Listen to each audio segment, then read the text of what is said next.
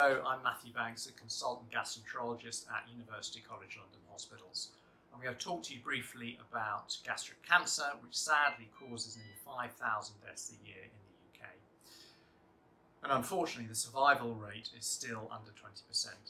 Now, early detection of gastric cancer is the key to better outcomes and also to improving the sadly high miss rate of nearly 10%.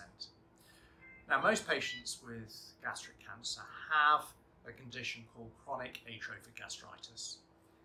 Therefore, making an endoscopic diagnosis of chronic atrophic gastritis is the first step towards an early diagnosis of gastric cancer and reducing the miss rates. Now, the features of chronic atrophic gastritis can be seen endoscopically in the first slide.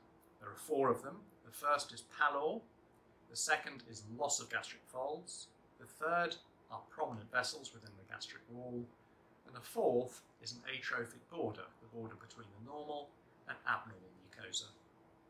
In slide B, on a magnified view, you can see the villus architecture of gastric intestinal metaplasia with the groove pattern, and also the light blue crest sign, which is where the light reflects off the microvilli.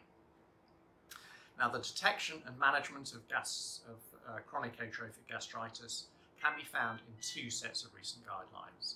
The first are the MAPS guidelines from Europe, and the second are the recent BSG guidelines. The references can be seen here. Now, chronic atrophic gastritis will be covered in London Live Endoscopy in November, so I encourage you to register soon.